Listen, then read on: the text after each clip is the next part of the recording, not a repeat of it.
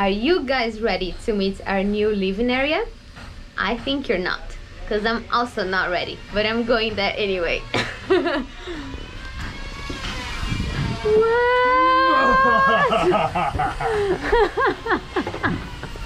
Hi, I'm Ben. And I'm MP. We love the ocean, so we decided to make it our home by buying a massive wooden schooner, which is unfortunately sinking. A lot of people believe our boat is doomed, but we refuse to settle on that thought, and we are willing to do whatever it takes to bring it back to its former glory. Join us on this refurbishing journey and wish us luck.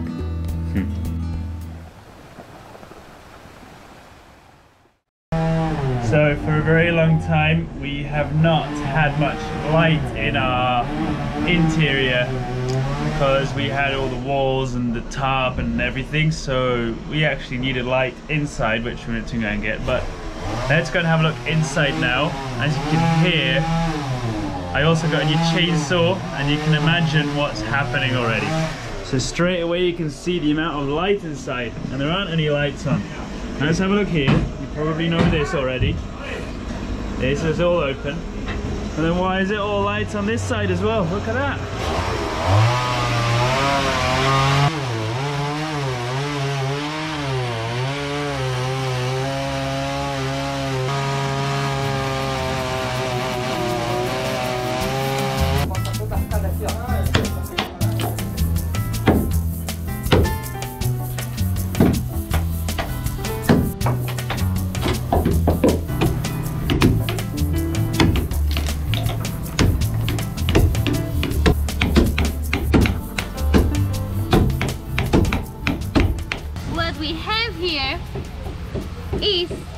Was our keelson. So we believe this is Angelique, and you can really see the tree here, but this around looks like sapwood to us, in my opinion. I don't know. This definitely is. Yeah, it's very white. Yeah, this is definitely sapwood.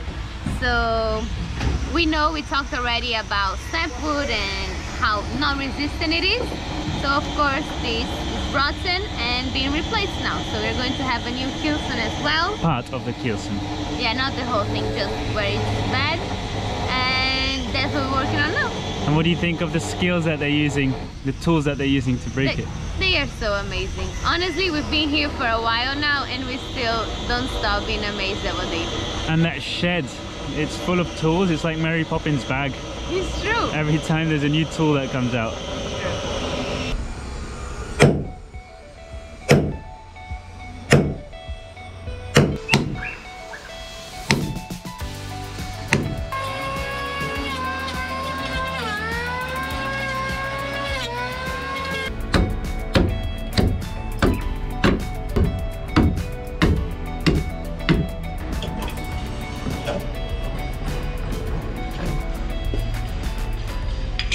Of course, we couldn't leave just one more standing, so don't worry, that's being taken care of.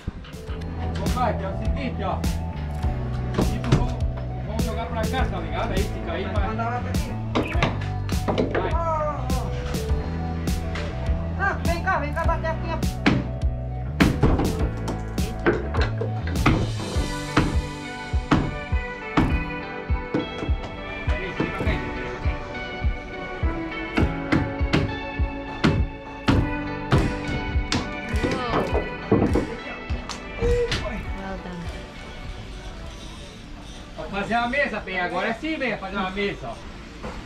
Olha a borda aí, eu vou tirar a borda. Vai, Jorge.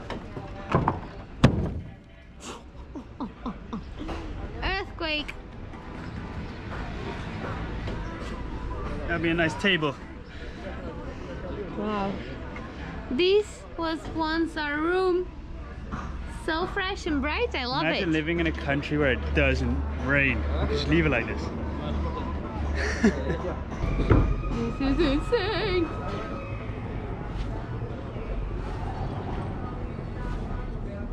Here we are cleaning the hull after the piece of our keelson was cut off.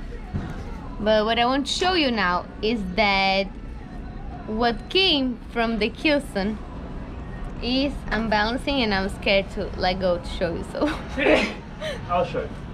Yeah. So over here, we have 2 parts of keelson, so it has been fixed before. So up to about where I'm standing now was the original part, and everything forwards had been replaced. And what's quite interesting, and it's quite nice to see that this is happening, is that our forward part, I'd say, what is it now, 2 meters of keelson, has gusano holes in it, so the little worms that come and crawl into your wood. So of course that doesn't mean that they came through our keel into the keelson, because there's air in between them, but it means that part of our boat is actually made out of reused wood, which I think is super cool. It's still very solid wood, which is most important. It's just got some little details around the edges, and of course this is the bit we had to cut away, but the rest is completely perfect. Can you imagine my surprise when I saw that we had to rid the worms in the dry part of the boat? It really didn't make sense, but of course it is recycled. So even though we do have a completely new hull and probably new walls and everything, we have our keelson, which this is the original keelson we think made out of Angelique, which is super cool, super heavy, even the tiniest bit. And this forward part is a piece made out of reused wood. A must have a lot of history to them as well, I bet. And we're just happy that there are these parts of our boat that I get attached to. Even if we have all this new wood, our steering wheel, the table, and all these little pieces of wood that are just still here and have this, you know? It's crazy.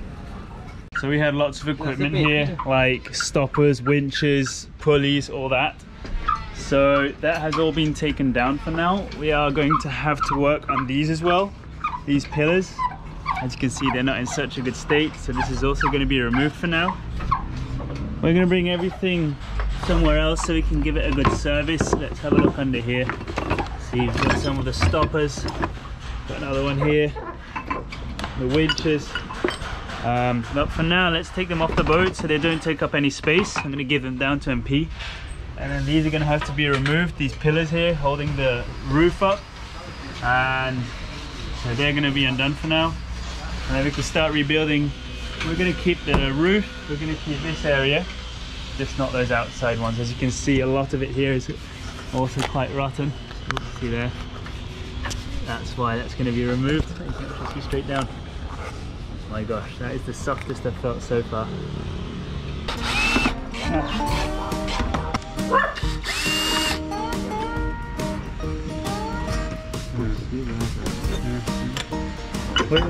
Esse? Ó. Não é, mas dá pra tirar aí.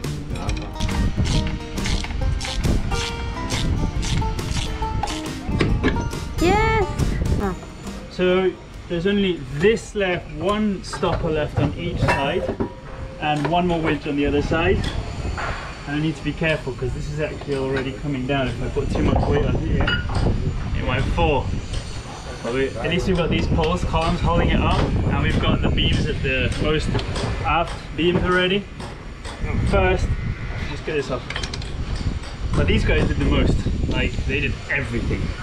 They did the curtains. They took all the curtains down, and soon, as you can tell, like even the corners there, they've been catching a lot of rainwater, and that's why we're doing this.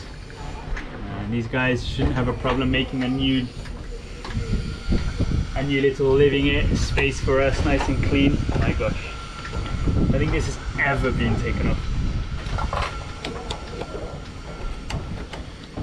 It's good to take these things off now and then just to make sure nothing freezes shut. Give that a good grease, oil. Ay, caramba. You want to swap? Aww. It's very tough.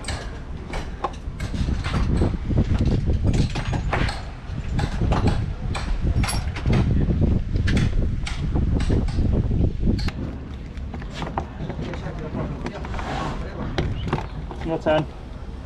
Did you make it easy? No, it's still very difficult. I'm trying to prove girls out there that we can do it, but if I fail, I'm not setting a good example. But we can do it sometimes.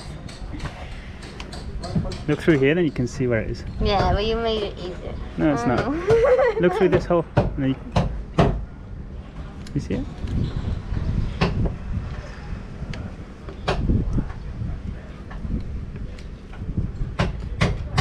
Why do you look so amazed?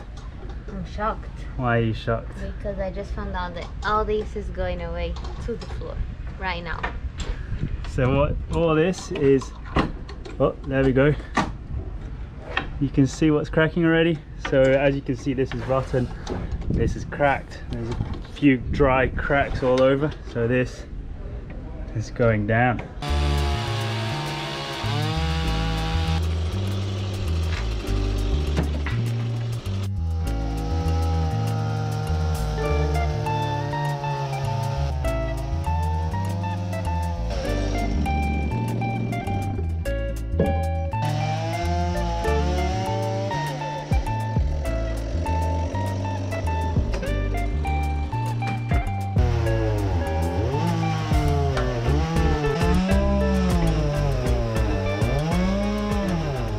Here in the mission of saving the curl.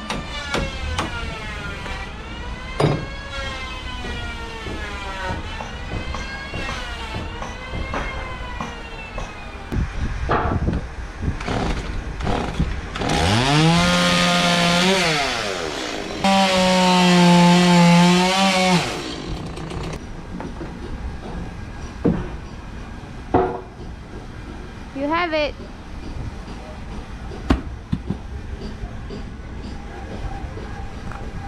We have the curl. So here we have new wood that arrived. You can see as it's 10 centimeters thick. It's for beams. So yeah, some have been cut already. I'll show you in a minute inside the workshop. And what's really exciting is we have all starboard done, the short beams, and now this will go to port, and that means we'll have all the structure for starting to plank our deck, which is really exciting. So this is very good news. Those have been cut already super quickly because the wood just arrived, and we already have all these. And soon you can see the lines have been drawn already. They will become our new beams for port side. It's going to be cut now.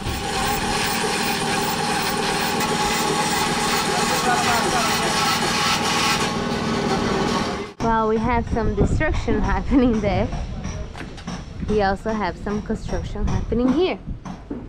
So we have Zach Cagneso making the template of the new beam here at the engine room.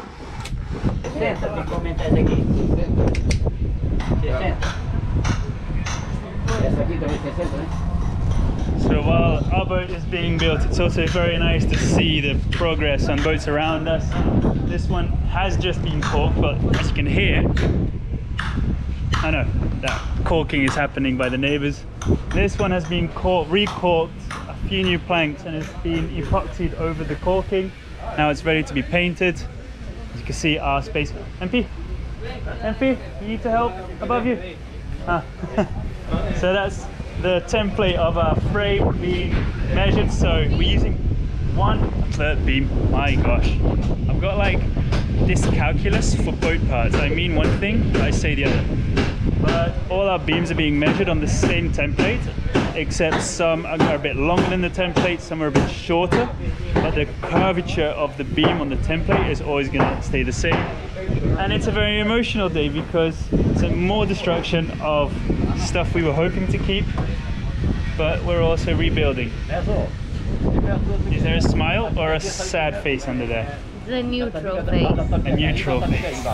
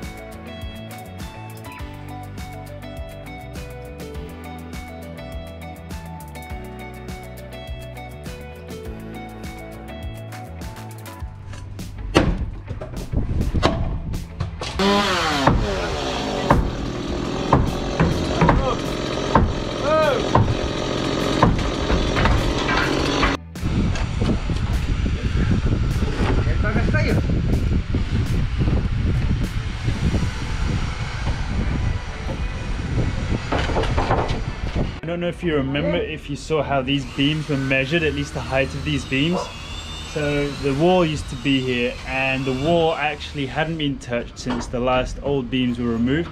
So we could actually lay these up against the old wall and know how high they had to be. However, that has been taken down on the other side.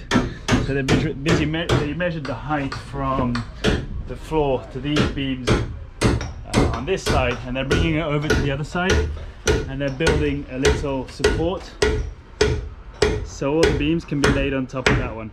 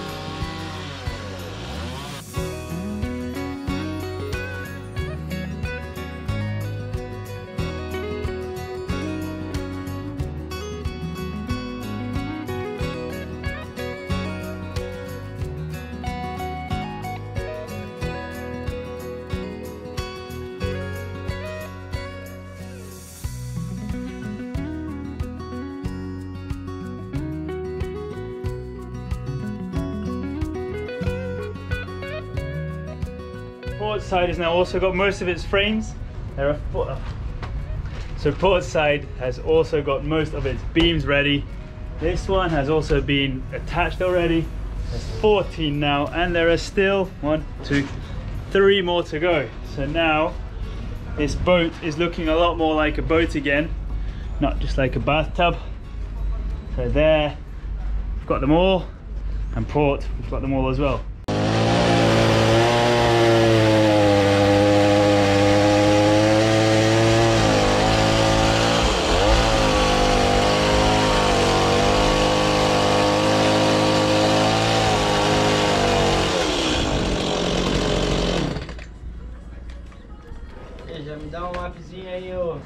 So we're here, well they're in the engine room, I'm over here trying to get some cool shots of it, but some of the beams are being fixed. So as you can see, and maybe here, they've all been cut around here to be able to remove the deck. So we're actually putting this part on, which is going to attach to where the engine hatch starts. So that's being cut and measured for now.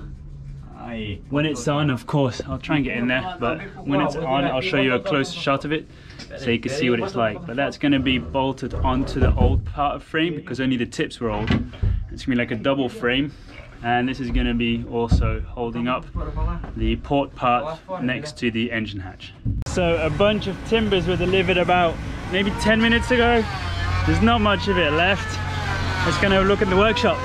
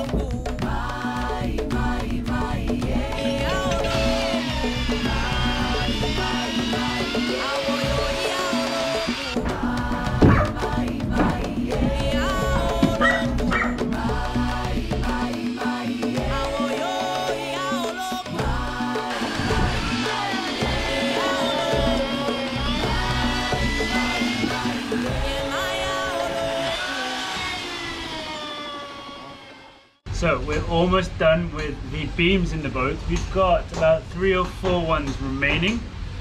The reason why we still need 3 or 4 more forwards is these ones were all the short ones. We started it here and it goes all the way onto the beam shelf against the shear plank, screwed onto the old beam with 3 half-inch threaded bars with nuts and washers. We've got 1 here, 2, 3, 4, 5, 6 beams done exactly like this, going all the way to transom. Now we've got 1, 2, 3 beams, which are going to be full beams, or at least big beams going more forwards. So here you can see the last one we put in is here. Well, the most forward one is here. Then we've still got 1, 2, and 3 full beams that are still old, not resting onto the beam shelf, sorry for brightness, which are gonna be fixed.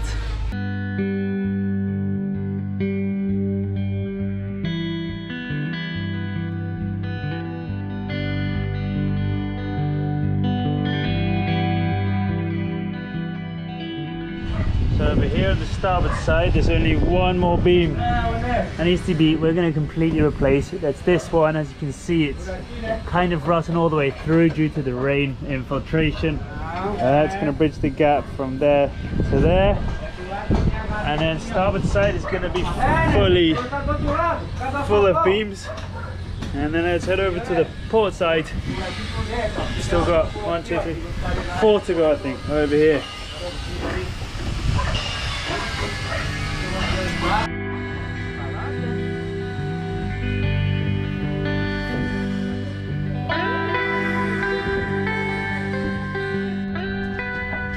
Oh, it's even taller than you. It's taller than me?